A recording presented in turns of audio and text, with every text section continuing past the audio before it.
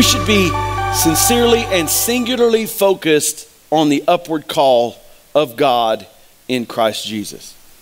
Now, those words are very important. The word sincerely means to be authentic or to be real or to be intentional and to mean what you say what you mean, do what you mean. It means to be sincere. In other words, I'm not pretending, I'm not faking, I am sincerely going for this. But just as sincere as we should also be that singular. Now, the problem we have with the word singular is that it minimizes our life down to one thing. When we think of the idea of singular, it means that everything else is out and only one thing is in. It means to singularly focus means to I am focused on one thing. And I think in our world today, we have a real problem with discipleship or following Christ, not just saying we're Christian. You can go listen to the rest of the series if you haven't heard it, but not just saying we're Christian, not be Christian culturally or in a religious way, but literally, truly saying, I am following Christ. I am denying myself, taking up my cross. I'm following Jesus. I'm doing whatever Jesus wants. I'm saying whatever Jesus says. I'm following his path. I'm following his design. I'm following his desire. What I want doesn't matter. What others want for me doesn't matter. What matters is what does Jesus want for me. And we've gotten into this problem where now we see salvation as I'm asking Jesus to forgive me of my sins and then come follow me. That's really how we treat our Christianity. Jesus, I want you to forgive me. I want a ticket into heaven, but now I want you to come follow my life and be with me and just hang out with me. And whatever I do, I do. But, we're just going to live life. We're going to go through this. And hopefully you'll be there with me, Jesus. But that's not the way Christianity works. Following Christ or being a disciple of Christ literally means I drop what I am and who I am. I mean, where do we think we get this idea? Galatians chapter 2, verse 20, where Paul says, I am crucified with Christ. Nevertheless, I live, yet not I, but Christ lives in me. And the life that I now live by the flesh, in the flesh, I live by the faith of the Son of God who loved me and gave himself for me. What Paul was saying is the old Paul is dead. Everybody say, woo, that's exciting. The old Paul is dead. Everybody put your name in there. We're going to say that phrase again. You put your name in. The old David is dead. Say it. Come on, let's do it. The old David is dead. Well, dead people don't make decisions. Dead people don't do things their own way. They don't have an own way. Are you with me? Now, are you saying life just has to be hard and horrible and boring and religious? No, I'm saying just the opposite.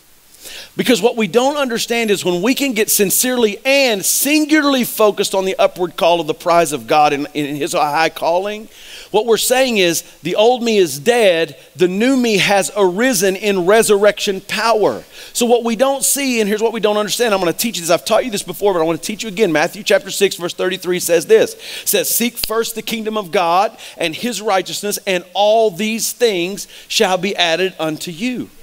But in modern day, what we could actually say if we wanted to requote that scripture, if we wanted that scripture to define us, here's what that scripture would say. Seek first all these things, and then Jesus will be added to you. What we're not understanding is that when we get singularly focused on Jesus and who he is and what he wants for our life, all these other things are taken care of. We don't have to worry about them. We don't have to worry about those needs being met. We don't have to worry about relationships. We don't have to worry about problems and issues that we face. We don't have to worry about it. Why? Because all these things shall be added unto us. All these things that everybody else worries about, God will take care that they'll add. You know, it's funny to me how we find ourselves chasing after all these things and leaving Jesus back here to be there when we want him, when we come back to get him. We chase after all these things thinking that somehow Jesus is going to follow us. And it's amazing to me how all these things never satisfy. It's amazing to me how all these things elude us anyway, right? We're trying to get them, but somehow they're not happening. Sometimes I'm not satisfied. Somehow everything's not getting done. Somehow my life is not what I thought it would be. Somehow. And the truth is, when you live for Jesus and you seek him first, he'll add, those things will chase you instead of you chasing them. Those blessings will come after you instead of you trying to chase after them. You don't have to worry about being focused on all these things. You be focused on Jesus and what he wants to do in your life. And let me tell you something. He'll make sure all these things are taken care of. Amen. Jesus said he wanted to give you life and more abundant life. He said he wanted your life to be filled with joy and happiness. Paul the apostle, writing from a prison in this book of Philippians, is saying to us, rejoice in the Lord always. And again, I say rejoice. Listen to the redundancy of that phrase. The prefix re means to do over again. And the joyce means to have joy.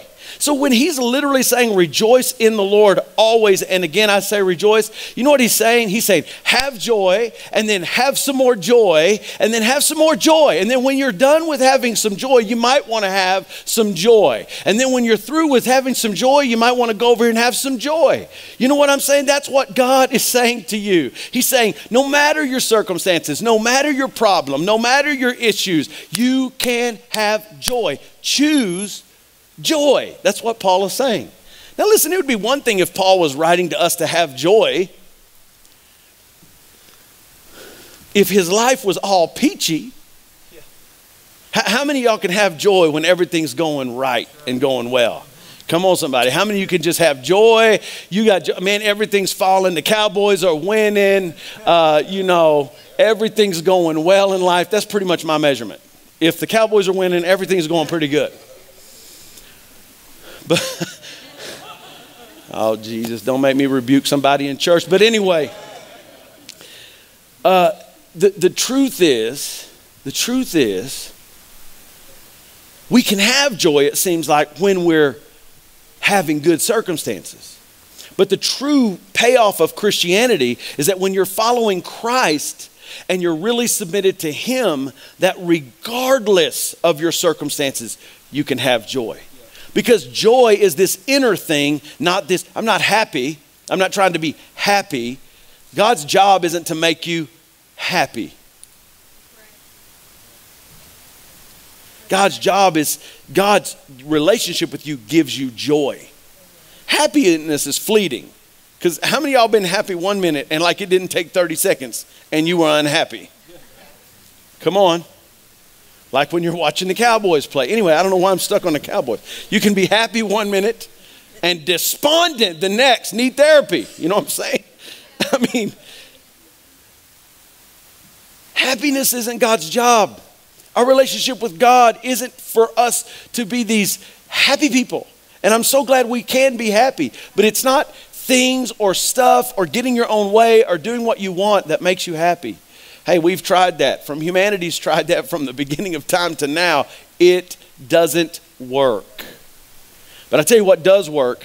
Devoting yourself to Jesus, following his plan for your life, and you'd be amazed how much joy you can have even when the circumstances don't look good. Here's why. Because you know God has got your back. It's sometimes I get into situations where the devil attacks me or messes with me or something goes bad in life or we're not in a position I'd like to be or something happens that is adverse to our situation. And it'll get to a point sometimes that I'm not kidding, I start laughing. Now, there are times I get stressed too. There are times that I'm freak out just like everybody else does. But I'm just telling you, there are times that how many of you know that it feels like in life, I don't know if it's true, but it feels like in life when it rains, it pours. How many of you have ever been there where it's like something goes wrong and you're like, oh my gosh, what else could happen? You're like, I wish I hadn't said that because something else can happen. And it's just like the next day something bad happens and then the next day something bad happens and then the next day something. And you're like, at some point, you just have to laugh. You just have to laugh because here's why you laugh. You laugh because you know God's got this. You know he does. If you're faithful to him, if you're loving him, if you're doing what his word says, he got it. Even if that's not good grammar, he still got it. He's going to watch out for you. And some of the watching out for you, it's not just because, listen to me very carefully, it's not just because you're saved. but it's because you are literally living in the revelation of the principles of the Word of God.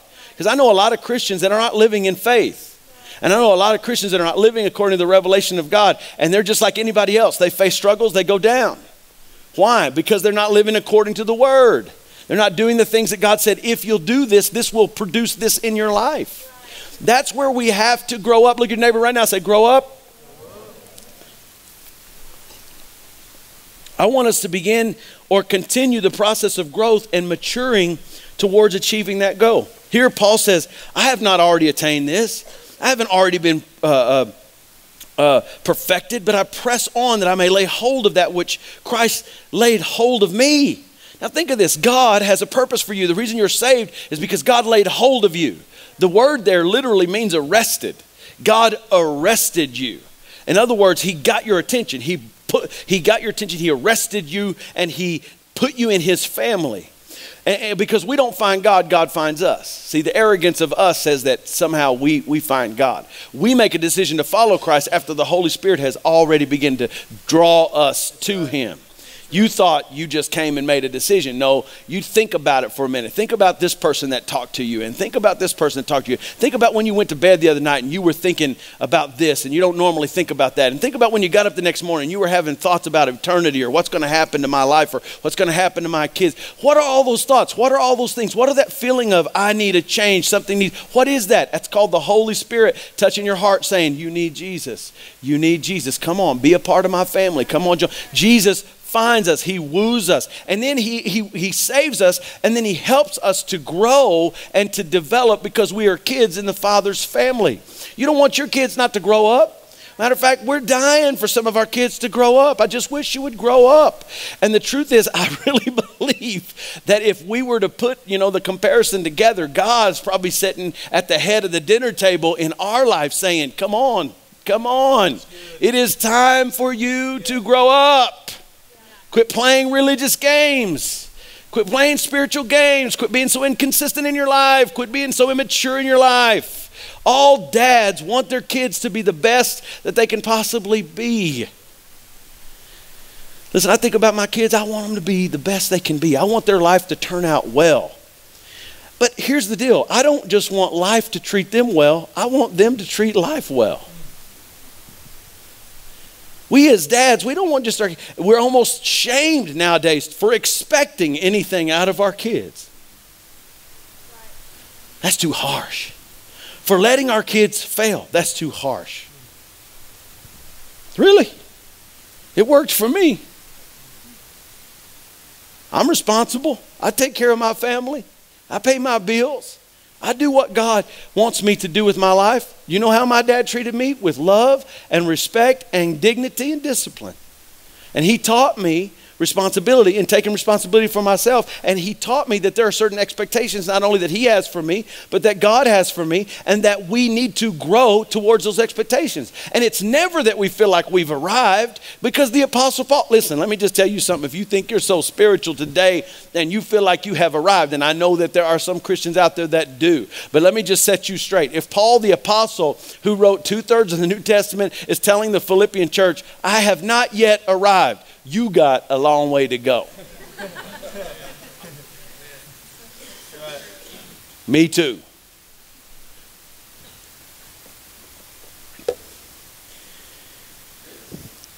Sometimes in this process of growth, we fight struggles and issues, and they're hard. It's hard. Life is not always easy. How many of you have experienced that sometimes life is just hard? And it's not always the devil. I know we do fight against an enemy. The Bible says we wrestle not against flesh and blood, but against spiritual wickedness in high places, the rulers of the darkness of this age. But it's not always about the devil. Sometimes it's just life. And why do I tell you that? Why do you need to know that? Because I'm a fan of the devil? No, I'm not trying to defend the devil. I'm just telling you, you need to know your target. You can be sitting there, rebuking the devil, and the devil have nothing to do with what you're going through. It could just be life. Could be because we live in a fallen world. Instead of rebuking the devil, you might want to just pray and ask God to give you clarity and revelation. Some of the problems you're having, may because you're not being mature. May not be the devil or life. It may be, oh, dare I say it, you. Me. It could be because maybe we're making bad decisions and we're getting bad consequences, but we don't want to face the bad consequences, so we want to blame it on the devil. The devil's like, man, y'all can be bad all by yourself. You don't even need me. Right?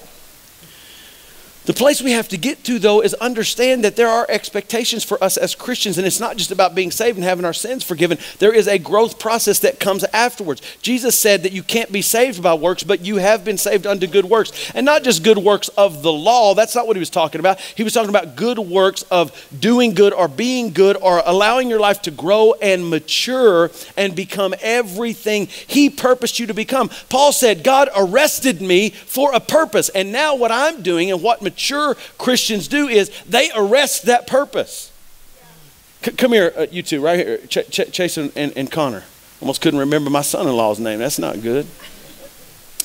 Y'all could hurry. Oh, I forgot the skinny jeans to stop you. All right, so this is Paul. So Paul, this is purpose. This is Paul. This is purpose. Say hello to Paul and purpose. Anyway, so Paul is on the road to Damascus, and on the road to Damascus, he is going to persecute Christians. He is a religious zealot. He is a Pharisee. He is absolutely 100% sold to the Jewish law. He thinks Jesus Christ is a heretic. He's going after Christianity. He's going after this so-called Messiah that he doesn't believe to be a Messiah. He's persecuting the church. He's giving arrest warrants. He's taking people to jail. He's watching people be stoned, holding people's coats while they stone Stephen. I mean, this guy was trying to take the church down single-handedly, and truthfully, he had the power to do it. In the religious sense. Of course, you're not going to win if you find yourself fighting God. And so he's on his way to Damascus, and all of a sudden, God just arrests him. Actually knocks him down onto the ground and blinds his eyes. And says, Paul, why are you persecuting me? That's when you can do that to your son-in-law. That always feels great, doesn't it? Don't beat me in golf next time. He grabbed his life and he said, I have a purpose for you. He said, Paul, why are you persecuting me? Why are you coming against me? Why are you attacking me? And Paul had one very good question. Who are you?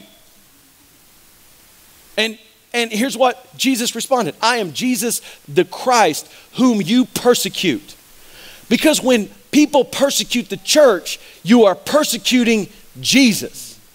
Now listen to me very carefully. I know the church hasn't been perfect and the church makes mistakes, but I know it's popular nowadays to lambast the church. Well, you just remember something. When you lambast the church of Jesus Christ, you're attacking Jesus himself. That's good. And that's what he did. He was attacking. He said, you're attacking me, Paul. And he said, the only thing you do say when someone knocks you down and blinds you, what would you like me to do, sir? That's exactly what he said. Go read it. What would you like for me to do? And he said, go to this city, talk to Simon. He's going to pray for you. He's going to prophesy over you and show you the things you'll suffer for the kingdom of God. So what God did is he stopped Paul's life and he said, here's the purpose. You have a purpose. He arrested Paul for purpose. Here's the purpose. Come here, Chase. Stand over there. Now, God arrested Paul for the purpose.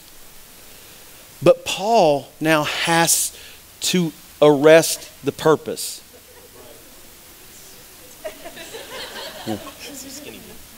Y'all settle down. But Paul has to arrest the purpose. This is what he's saying. He's saying, God has apprehended my life, but he didn't just save me. Now listen, before you go there and say, well, that was the Apostle Paul and he was so important and that's not me, I'm just a regular person. Can you remember something real quick? I don't know what that was about, but can you remember something? Can you remember something? Can you remember this? He was talking to people just like you when he said this. He wasn't talking to a bunch of pastors and preachers. He was talking to Christians. And he was saying, God has arrested you For purpose, now you have to arrest your purpose. You've been apprehended. I'm getting a kick out of hitting him. You have to absolutely grab a hold. I've grabbed a hold of you. Now you have to grab a hold of it. And the question is, you guys can be seated. Give him a big hand. Took a beating this morning. So we've got to get to that place of maturity where we're not just talking about God saved me and he forgave me of my sins and I'm so thankful for that. Yes, we want to always remember that and be aware of that. But we've got to move to the next phase of growth. If your kid stayed a toddler all of the time, you would get pretty tired of that. Anybody who's had a toddler, you barely make it through the toddler years. And for them to actually stay that way, somebody's getting kicked out of the house. I don't care, but I'm only 5. Get out. You know, the truth is, we expect people who come into the kingdom and they're new to the kingdom, we expect them to deal and struggle and work through and all that. But when we've been in the kingdom a while, we can't continue to live our life like a toddler spiritually. We got to begin to live our life like an adult spiritually. Man, when you're born in the kingdom of Jesus, God sees you as a baby. But as you stay in the kingdom for a while and you learn the word and you get revelation, God expects you to use that revelation. One of the biggest things that keeps us immature is when we do get a revelation from the word, we do nothing with it. We just say, well, that's good. That was great to hear. I'm going to write a note about that. But nothing changes in our life because we're either perceiving it as an educational, informational thing and we're not really receiving it as a revelational thing. This is to change me. This is to grow me. This is to move me forward in my life. Turn to your neighbor and say, that's good.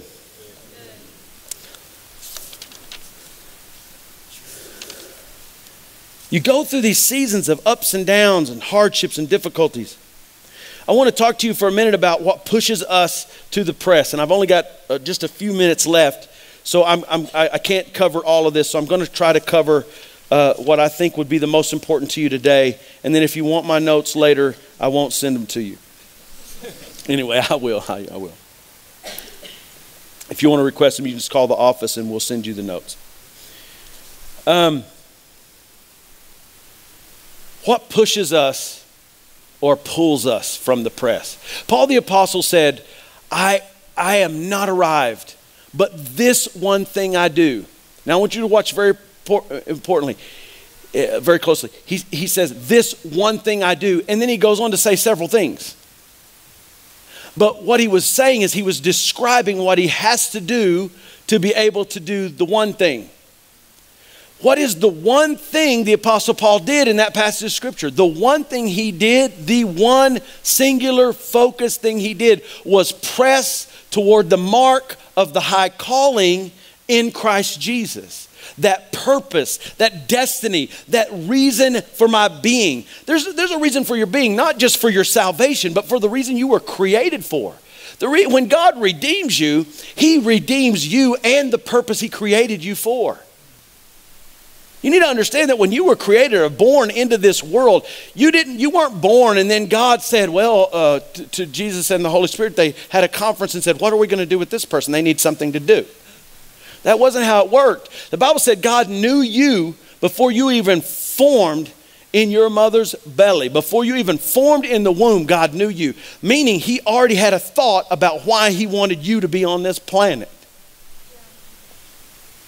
So then when you get saved and Holy Spirit draws you and you get saved and make a commitment to Christ, what he does is he redeems you and he saves your soul and he forgives your sins and he gives you entrance into eternity, in a heavenly eternity. But then he puts a claim on your purpose.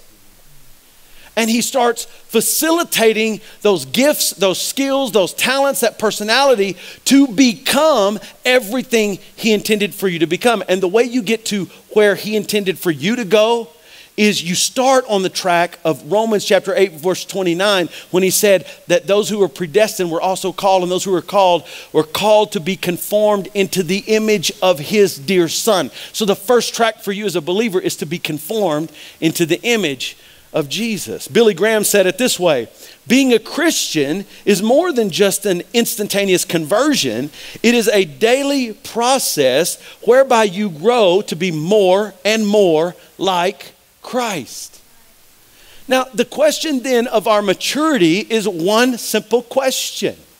And that is this: if today I am not more like Jesus than I was yesterday, something is wrong with my growth process.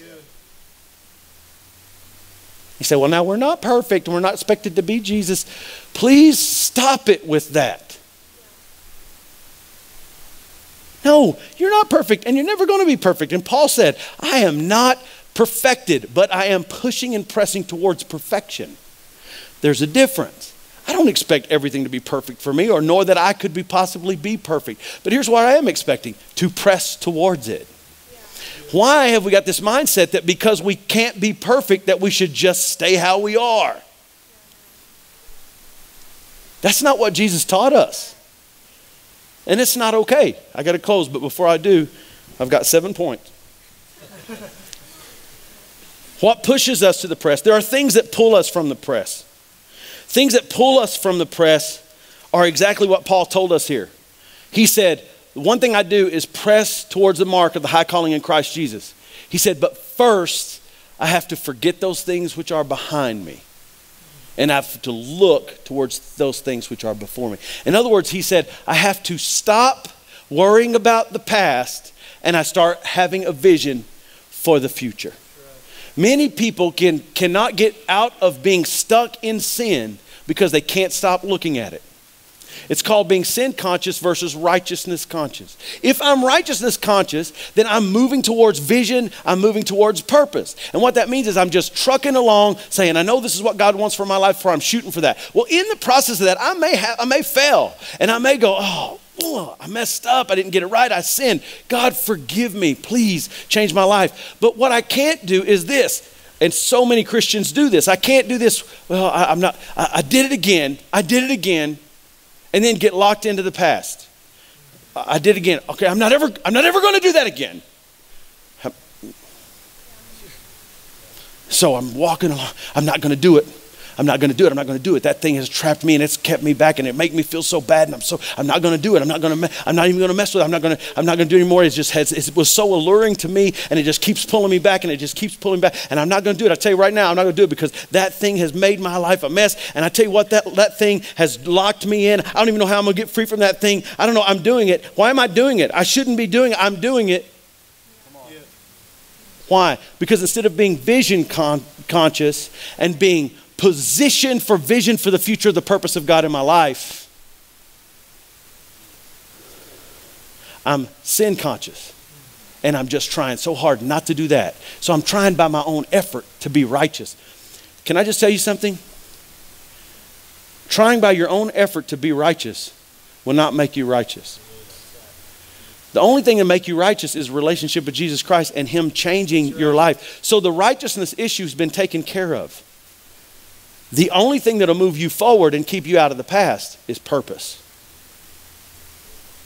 So stop going, I'm going to try to be good. I'm not going to do it. And start saying, this is what God created me for. And I'm not letting anybody tell me different. And I'm not letting anybody steal the promise of God from me. And I'm not letting anybody stop me. I'm not letting mediocrity of some other Christian keep me from being an on-fire, dedicated, committed follower of Jesus Christ. I'm doing everything God said. I'm focused on the purpose. I'm focused on His design. I'm doing this and I'm not going back. Right? You do that and you'll worry less and less and less about those sins of the past or even sins of the present. Because you'll find yourself being so caught up in the presence of God that His righteousness will be lived out through you. Fruit is born, not attached. And the Bible said that a mature Christian is not one who operates in the gifts of the Spirit, although we love those. It's one who operates in the fruit of the Spirit. Love, joy, peace, long-suffering, temperance, faith, all of these things. All these things, but they're not things we attach. They're things that grow out of us. Why? Because we're moving forward in Christ. We're growing up as people. We're doing what the Bible says. We're seeking out His will and desire for our lives, and it changes us. So what pushes us to the press? To take joy in Christ and the power of His word. To love Him more than anything else. not to get the principles, say, oh, I've got to do this, I've got to. No, to take joy in the relationship with Jesus. To just love him so much that nothing else compares. No other relationship compares. No other thing compares. No other activity compares. Jesus is the most important. I love him so much. I care for him so much. And I love what he loves. It presses us, taking joy in that relationship and the power of his word, getting in his word and studying his word and listening to his word. And the Bible says it's by faith, or it's by faith comes by hearing, and hearing by the word. In Romans is what it says. And what that simply means is if we commit ourselves to listening to the word, then our hearing is opened up. And we begin to hear from a spiritual place, not a physical place. And this is the last thing. Worship and rejoice in your relationship with Christ. Understand it is in Christ that salvation is possible, not your works.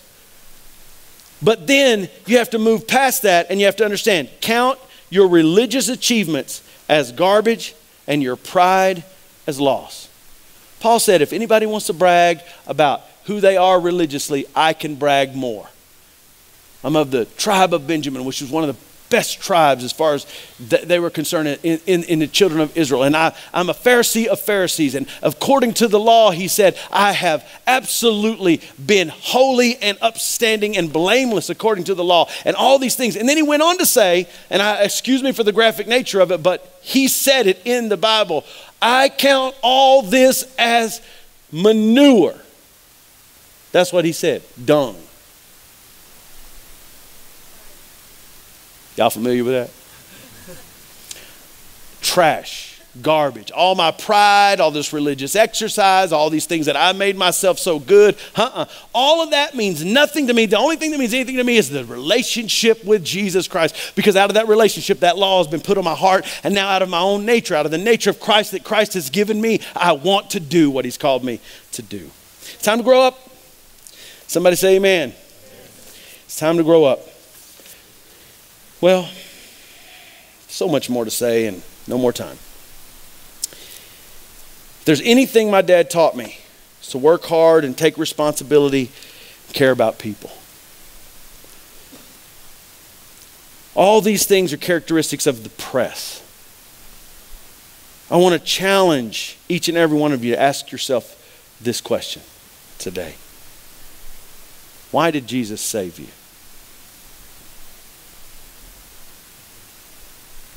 Listen to me. Focus on me. Don't worry about her. Look at me. Why did Jesus save you? Well, your first answer is obviously to forgive my sins. Oh, no. That's the beginning. But that's not only the reason why he saved you. Why did he save you? What's the purpose? Can you tap into the idea of that? There's more to this than just you getting to heaven.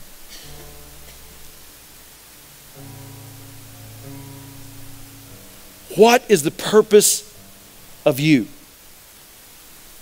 Are you in true fellowship with him and his resurrection and his sufferings?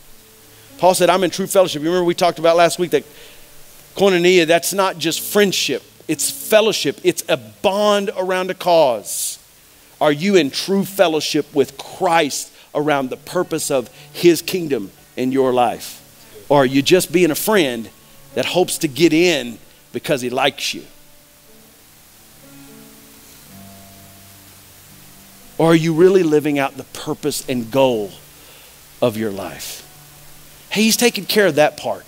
He's taking care of that heaven part. He's taking care of that righteousness part. Now, you need to take care of the rest by submitting yourself to him and saying, I'm no longer doing this for me. This is about God. It's about his kingdom. It's about me living my life full on. My dad taught me everything I know about that.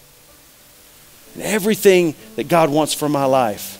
And I'm telling you, if we dads, listen to me, just speaking to the dads for a minute. If you want to do something significant for your kids, then do two things. Number one, teach your kids about purpose. Teach your kids about true achievement, not activity. Teach your kids about true purpose in life. And then for God's sake, show them how it works. You do that, those two things, you're going to have kids who love God, who love you, who love his church, and who live for purpose. Period. That's it. Isn't God good? Let's give him a hand clap of praise.